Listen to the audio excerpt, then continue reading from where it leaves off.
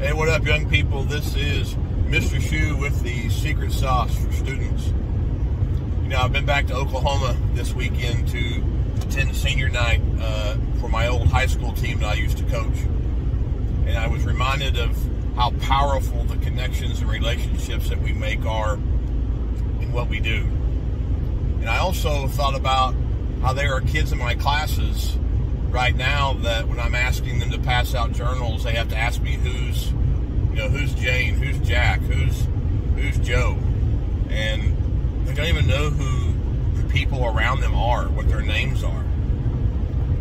And connection is one of the most powerful things that we will ever have in our lives besides purpose. And so I want to challenge you this next 4 to 5 weeks to the end of school to connect. And you can say, well, Mr. Shu, no one will connect with me.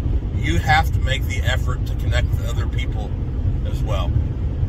We can't form relationships, we can't connect if we don't step outside of our comfort zone, outside our little bubble, and try to connect with people. We have to see them, we have to hear them, we have to value them, we have to earn the right to hear their story. And then you can share your story with them too. But connect with people.